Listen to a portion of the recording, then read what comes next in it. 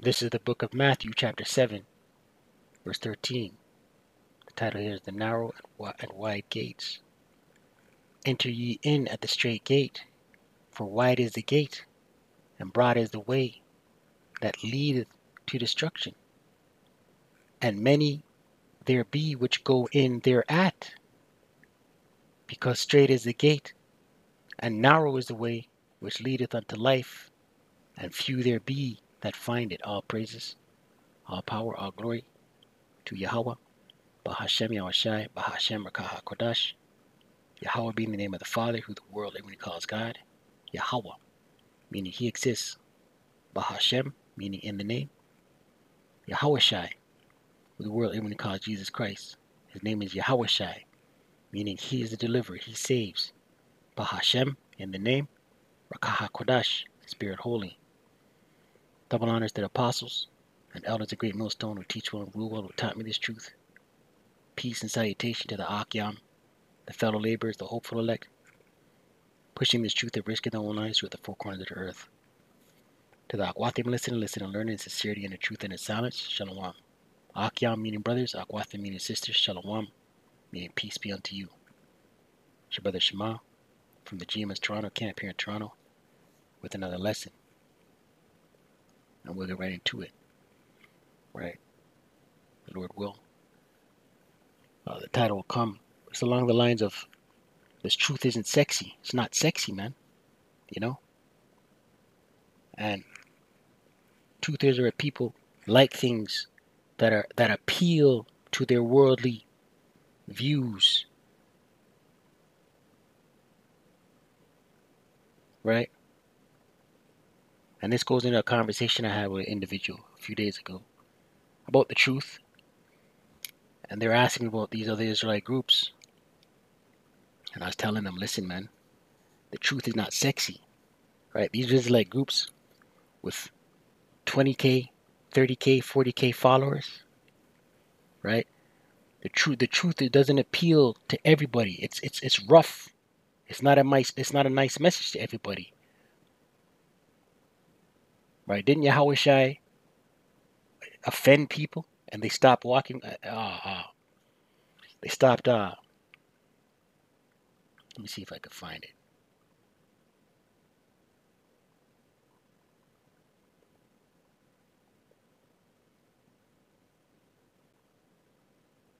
I think it's in John.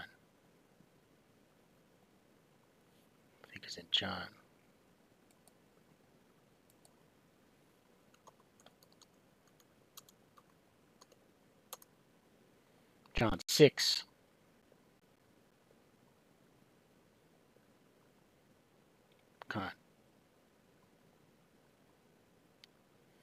John 6, verse 58, it reads, "This is that bread," and this is red letter. Our Lord said this. "This is that bread which came down from heaven. Not as your fathers did eat manna, and are dead. He that eateth of this bread shall live forever." Right? Out of his belly shall flow waters, living waters. Right? The bread being this truth. Right? The Lord was using a dark saying. John 6, verse 59. "These things said he in a synagogue." Salakia. "These things said he in the synagogue as he taught in Capernaum. Many therefore of his disciples, when they had heard this, said, This is a hard saying. Who can hear it?" Right? They were offended. When Yahushua knew in himself that his disciples murmured at it, he said unto them, "Doth this offend you? What and if ye shall see the Son of Man ascend up where he was before? It is a spirit that quickeneth." Right? The Rakah Kodash. Quicken means to make alive. "The flesh profiteth nothing. The words that I speak unto you, they are spirit and they are life. But there are some of you that believe not. For Yahushua knew from the beginning who they were that believed not, and who should betray him. And he said, Therefore said I unto you, that no man can come unto me, except it were given unto him of my Father." From that time many of his disciples went back and walked no more with him. Right? So they were offended right? They quit following Yahweh Shai. They're like, yo, I can't deal with that, man. Right? I'm not receiving that, man. Right? What do you mean this bread comes from heaven? It was a dark saying. They couldn't receive it. Right? It says in Matthew 13.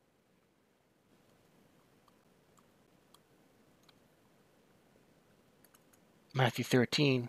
Salakia, we'll get back to the opening scripture. Matthew 13, verse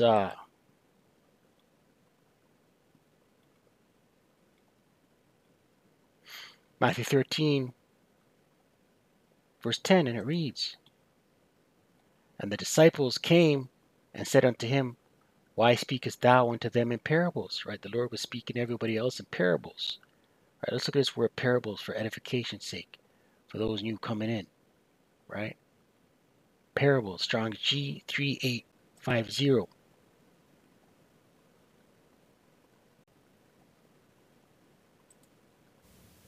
Strong's G 3850, parabole, parabole.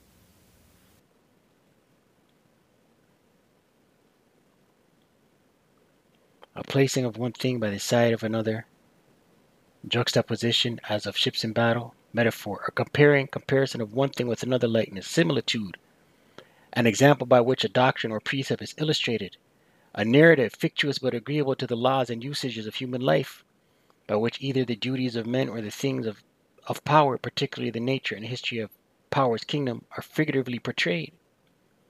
A parable, an earthly story with a heavenly meaning.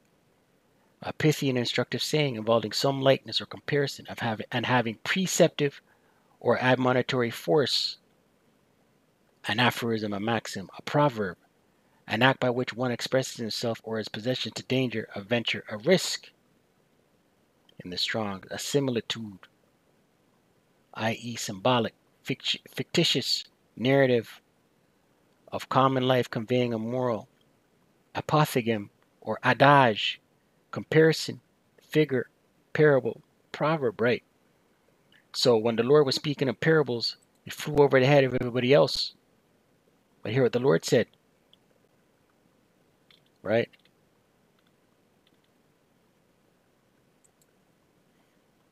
Matthew 13, verse 11. He answered and said unto them, red letter, because it is given unto you to know the mysteries of the kingdom of heaven, but to them it is not given, right? So the reason why the disciples were able to understand what the Lord was saying, because the mysteries were opened up unto them, right?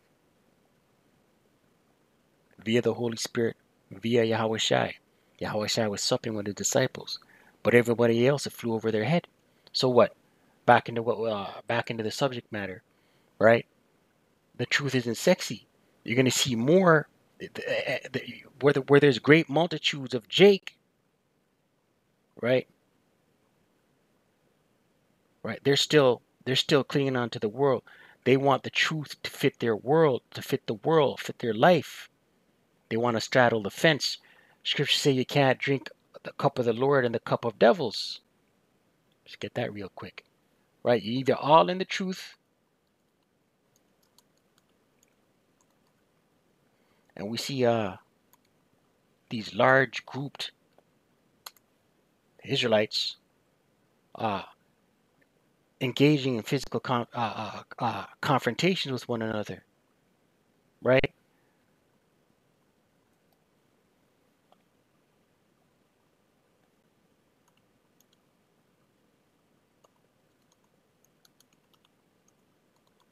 Salakia.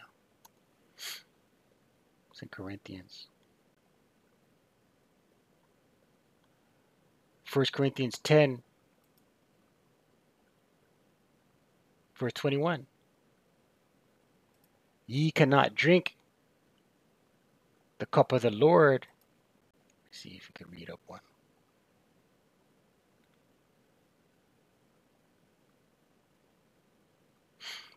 First Corinthians 10, verse 20. But I say that the things which the Gentiles sacrifice, they sacrifice to devils. Devil means deceiver, right?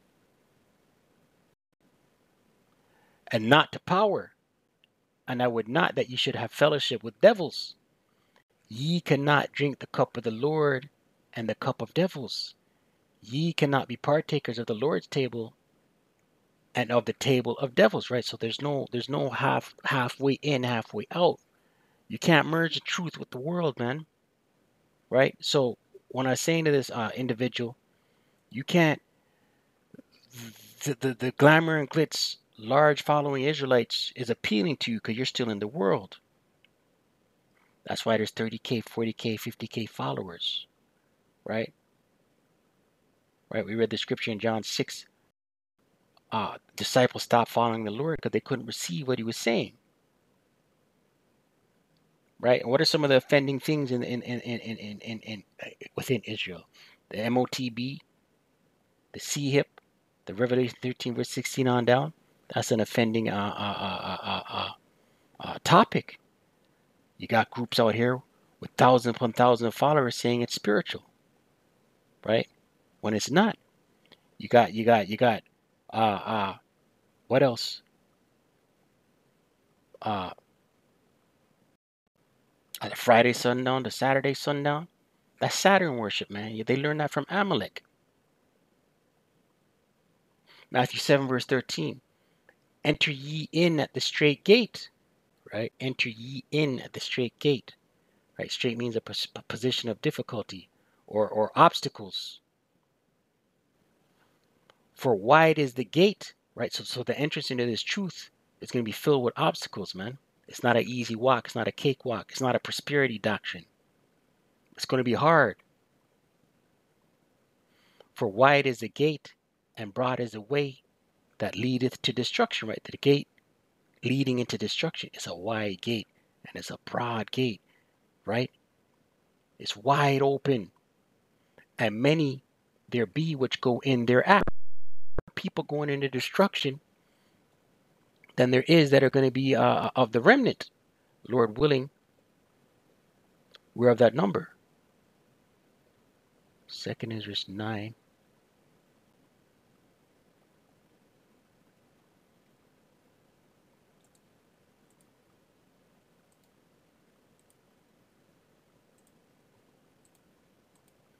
Second Ezra 9. There's something I was meditating on, you know. 2 Ezra 9 points to 22. Verse 20. So I considered the world, and behold, there was peril, because of the devices into it. And I saw and spared it greatly, and have kept me a grape of the cluster, and a plant of a great people. The grape of the cluster is the elect, right? Let the multitude perish then, which is born in vain. The multitude. So many are going to perish, man. And let my grape, the elect, be kept, and my plant, for with great labor have I made it perfect, right? Great labor have I made it perfect. The labor being the hell that we catch in this truth, man. The truth is not a cakewalk. You're not going to skate into the kingdom.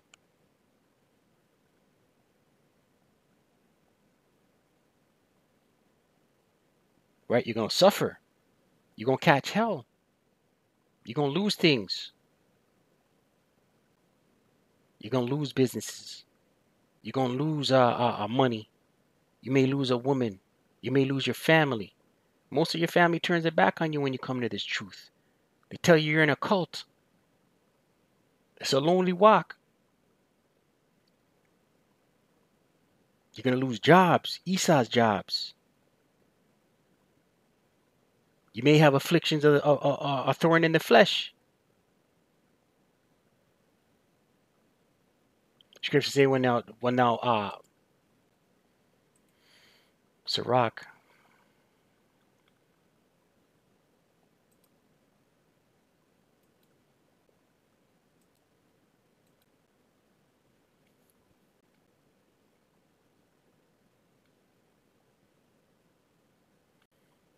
Sirach 2.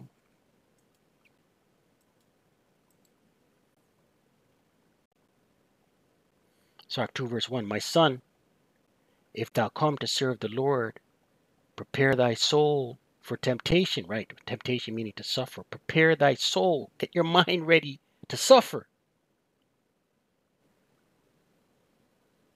Set thy heart being mind, aright, and constantly endure. You gotta endure. You can't simp out. You can't cry and fall back into the world when you come to this truth. Cry and fall back in the world because of the affliction and the hell you're catching, man. You gotta endure. This word here says endure. And make not haste in time of trouble. Cleave unto him, cleave unto Yahweh Shai, and depart not away, that thou mayest be increased at thy last end. Right? You gotta endure. Right? Because we catch hell, and then the Lord opens up blessings. Then you catch some more hell.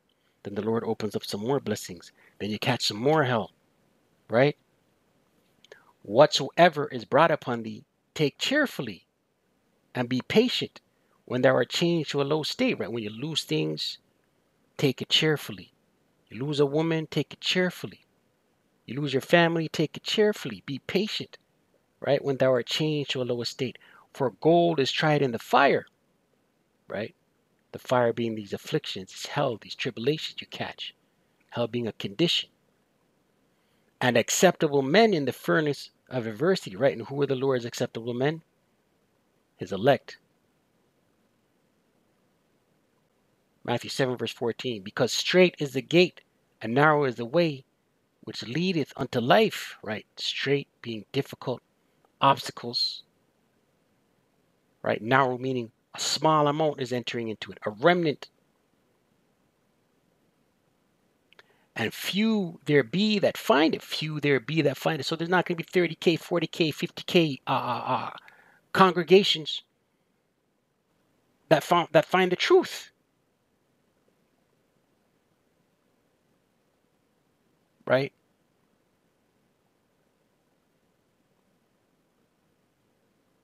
Right? You're going to be hated. And you're going to go through hell. You're going to catch hell, man.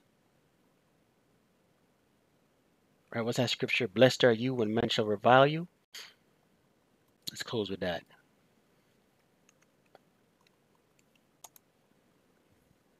It's in Luke 16th chapter, maybe.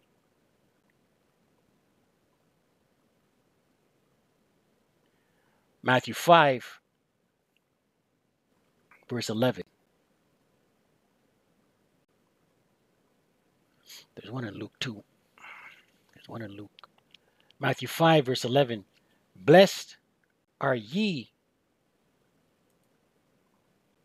Red letter, our Lord said this.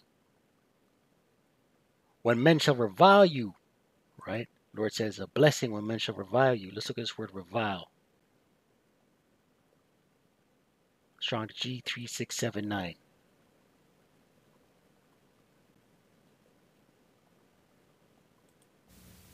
Strong's G 3679. Anididzo. Anididzo. To reproach, upbraid, revile, of deserved reproach, undeserved reproach, to revile, to upbraid, cast, favors received in one's teeth.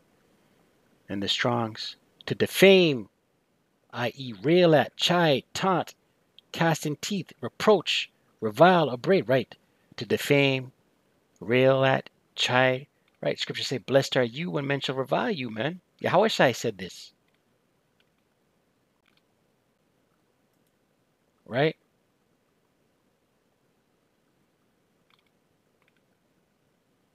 Matthew 5, verse 11 once again.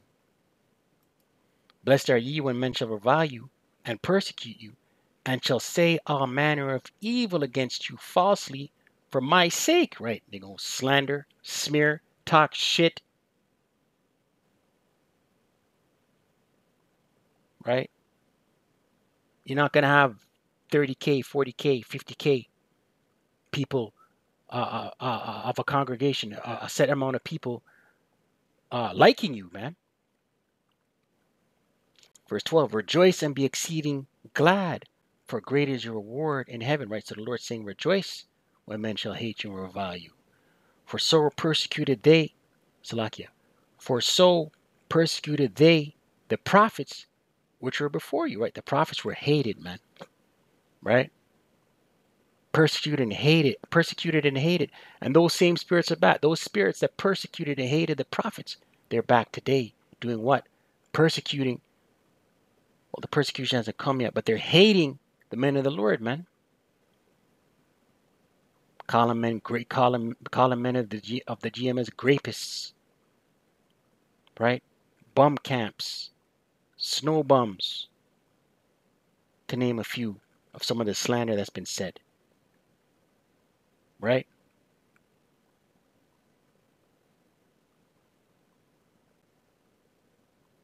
So with that, stay prayed up, prayed Sisi. Call Allah Yahweh, Bahashem Yahweh Bahashem Rakaha Kodash. Double honors to the apostles and elders of Great Millstone, our teacher and rule well, who taught me this truth. Shalom to the hopeful elect.